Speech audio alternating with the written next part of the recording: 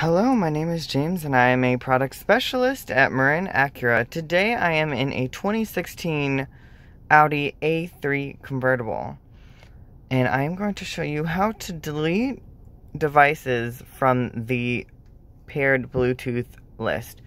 So we are going to go down here and push down to get to telephone. Then we are going to press right here, and that'll take us into settings.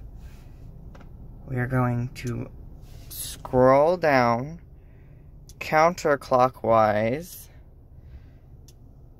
to Bluetooth. Click on that, click on device list, and then we are going to go down to this phone, select it,